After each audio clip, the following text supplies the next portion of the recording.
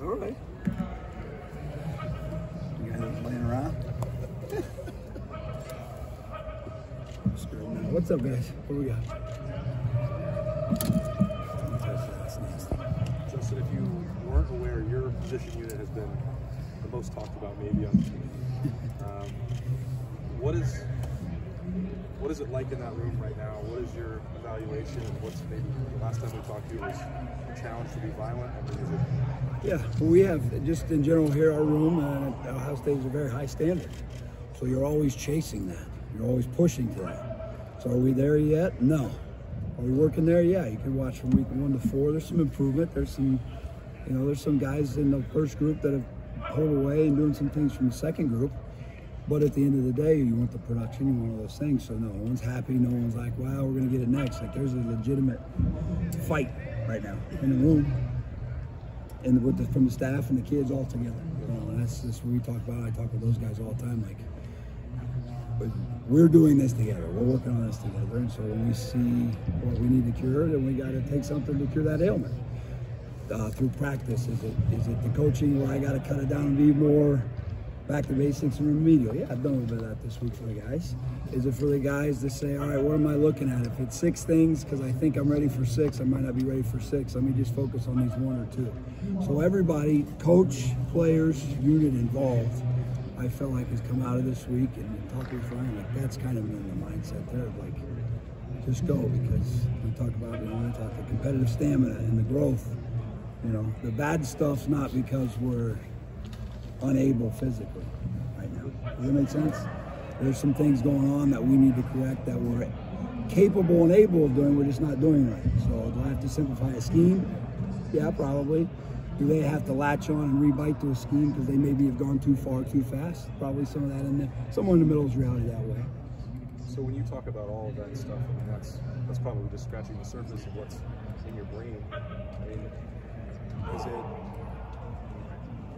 hard to chart a course out of it? Are you confused about the right way to do it? No, I think that, no, you could let yourself get confused, but like, I mean, you guys have been around me now for over a year. How we talk, like sometimes it's boring. Like we're just like getting back to the basics, to the fundamentals, to maybe even the scheme. Like, God, we really love to block them all, but you know what? Maybe we get to these 6 and give the back 7. Maybe we give the tight end or someone 7. So from a coaching standpoint, I've got to put them, and we have to put them in the right schemes to where they can play faster and looser in some things. And then other things, when they don't make the play, they see it and they're like, damn it, coach, like, I got this, I'm going to get better at this. And then we work it, and then just being cohesive as a run unit of it's our 5 and then maybe 1 tight end or 2 tight ends. Or it's our 5, a tight end, and then maybe a back has something. So that's when you involve more people in the run games. But from our standpoint in our room, yes, it's a little bit of everything. The personnel and the kids, what are they doing? They're diving back into themselves. There's no sheltering or kicking back. They understand that. From a coaching standpoint, I'm looking at how hard I'm coaching it, what I'm coaching, the details I'm giving them to them, making sure I'm not spreading too thin, and then we've got to put them in the right schemes to go execute better. So it's a good little mixture there of, that's the answer. It's not something random. Now, how do we all rebite, refocus, and get into that? After 1 or week 2 nights and everything you guys were doing was correctable, it sounds like you're having to tweak some things now. Was there a point where things became maybe not correctable to the point where you have to tweak what you guys are doing for the personnel?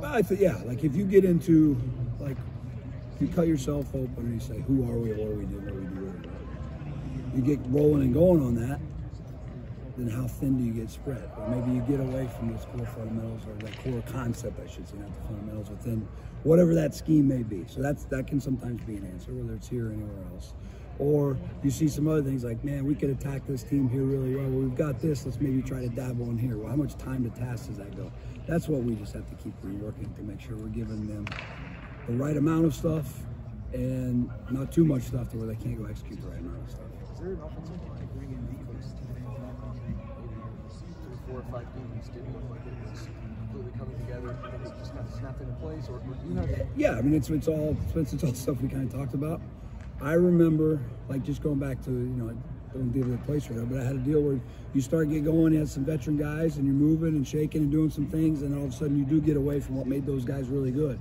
Or you jump the version C, D, and E, and you skip A and B, even though they're veteran guys of those things. Well, you can use that in a deal with a more inexperienced type of group of saying, hey, we're trying hunting and pecking here. Let's get honed back in on this. So not being too, just don't throw too much information at them, but give them enough to where they can go play with a little more confidence. And like I said, the kids feel that out. We ask the kids, we're asking the kids, where do you want, what do you like, what do we got to get back to? Coach, should I get this one more time? So it's just a good working team that we got to keep working on.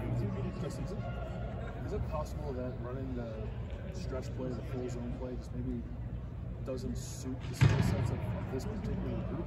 And if so, well, that goes back to what we said. Like, there's a lot of pieces that go into that. If it's just 5-man open stretch, then there's a component to that. Then you add a tight end or a fullback or someone that's a cutoff guy. So as you add more pieces to it, then you have to make more blocks that way, more reads and those things. So that goes back to what we were talking about. You're just going to cut it away? No, because we got a lot of reps, a lot of time, and we've run it really well too. So then why maybe is this one not working or here? Is it personnel, meaning 12, 13 bigger people versus 11, finding ways to do it in 12 or something that way? That's just what we got to keep digging on, you know. But from a standpoint of like to say wholesale, like, wow, that's just not there. There's too many bank reps and bank work where how do we find, once again, that right merge of 5 plus 6, who becomes 7, who becomes 6, how does the back read it? And put our guys in the right scheme that way. There was a lot of talk during that Maryland game. Joel Cloud was the entire time was like, not enough getting up to the second level, like linebackers are uncovered with every turn on the football.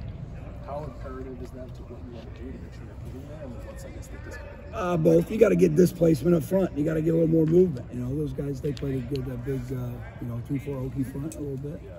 And so getting movement on that first level, and then how many guys work down, you know, and then you look at that. I mean, a lot of our play action stuff hit too, because there's a lot of guys down. So that's the give and take. But yes, we got to be more explosive in those. We can't, you know, I think we had 2 0 or negative yardage runs, but we had too many 3s and 2s. Yeah, we had too many 3s and 2s. So yes, getting the ball at that second level, working that. And once again, you got to look in and say, is that the scheme? Is that the personnel we're asking to do that scheme? Is it a different scheme that we can open up to put guys in different sets? And you game plan and look for that every week, you know. And so we just got to, you know, not just move on and run the next play. We got to obviously dive into it, look into it. And that's why you guys are asking me about it too. So we're all diving into it and working on it. And that's what we got to make sure we have a good plan for the kids. Last 2 questions. Donnie and Matt, they were on the offensive line. It was really initially really trying to go through some struggles for them specifically. They're leaders of the group. Any sense of your frustration for the line? Well, yeah, everybody wants to play better. But like, you know, dissension or separation, no. It's probably been more with Matt's been as vocal as he's been in a long time this week. And Donovan, as we talked before the season, is learning to grow into that position now, where like he looked to his left and to his right, and he's like, well, I got to be the voice. I got to be the voice of the locker room. I got to be the voice that echoes what coach is saying. I got to reestablish communication to the young guys, or maybe talk to Josh Simmons a little more, because it might be a new term or something for him. So, yeah, in the heat of the moment where we're at, no, there's been no disconnect and no dissension. Yeah, everybody's frustrated because, like I said, the bar here is high, rightfully so. And so when you're not to that, you got to keep climbing and get to that. And so that's what they're doing as kids, we're doing as coaches. And as I said, that's what my unit and my guys and us, that's what we're doing as well. And that's what the offense is doing. Ryan yesterday was expressing confidence in kind of the personnel, feeling you have the right 5 in place. Just want to kind of get your thoughts on that. Because you had some we challenge the guys there that are, if a guy's right there in the 2s, you know, and that goes with anything. If there's little struggles or there's something going on, so the answer can't be, well, I could do that. Well, if that's what we don't need, don't do that. Be better than that. You know. So yeah, there's still some competition. There's some guys that are there, and there's some guys too that there's been some separation there. So yeah, we feel like we're playing with the right guys. Can we get another guy or two there into the mix? Excuse me. Yeah, there's guys battling for that, but we're constantly looking at that. I mean, the beautiful thing about us up front is we get a grade every play. I mean, you get an inside drill, it's 9 on 7, you're grading those plays. You get a pass rush, you get a grade. We have a lot of gradable, coachable reps, and so the guys can see the good and the bad, and guys can see who's pushing each other and who's separated from each other. So, all right, Coach, thank you so much. Thanks, guys. Thanks, Justin.